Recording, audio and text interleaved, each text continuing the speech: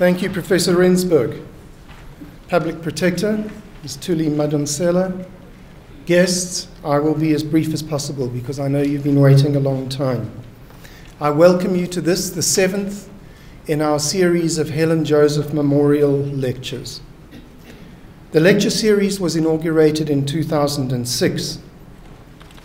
The choice of Helen Joseph as the emblem, the significant figure by means of which to shape the series, is based on the fact that she was unceasingly committed to the service and upliftment of others.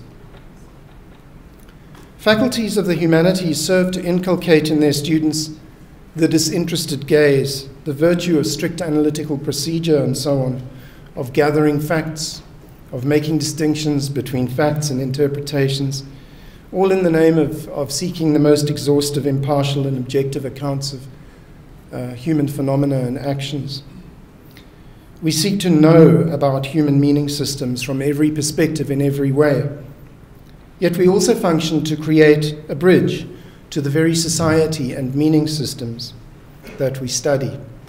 We engage, we invite, we reach out, we offer drinks, and we hold the notion of the public good foremost in our minds. This lecture series has received the steadfast support of our Vice-Chancellor, Professor Rensburg, and we are grateful for this. We've also received the steadfast support of Professor Leila Patel, and we are equally grateful there, since she has been a great mover in this process. Very briefly, in the past 6 years, in 2006, we had Jessie Duarte on the topic of celebrating the heroines of freedom. In 2007, Professor Francie Land on building welfare for development, social security form in South Africa. In 2008, we had Professor Kada Asmal on law, morality, and ethics in public life in South Africa.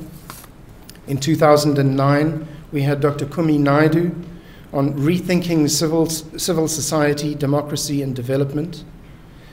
In 2010, Dr. Shara Razavi on Worlds Apart, Rethinking Care in a Developmental World. And last year, we had Dr. Gary Barker on Men and Gender Equality, Between the Urgency and the Confusion. This lecture series is part of a broader initiative in the faculty to provide a public platform for public intellectual discussion. Our various seminar series in the faculty result in usually 2 to 3 prominent speakers in the faculty and on our campus per week. This faculty has grown in stature and public intellectual voice in recent years to be among, I believe, the best in South Africa at present. And I'm proud to be a dean of a faculty that is home to so many outspoken, strident, intellectually passionate, sometimes very troublesome scholars. There's never a dull moment in humanities. Just a brief note on the pictures outside that you may have seen and you may have bumped into. It is called Visions and Voices, an exhibition of community images of life in settings of urban poverty in Johannesburg. The Centre for Anthropological Research, directed by Professor Tia de Wet, and the Medical Research Council of South Africa received funding from the UK's Wellcome Trust for this initiative. And the exhibition outside is the work of 20 community photographers living in Bertram's, Hillbrow, Riverlea, Bramfisherville, and Hospital Hill. And just as a final note, all the colour photos were done with disposable cameras.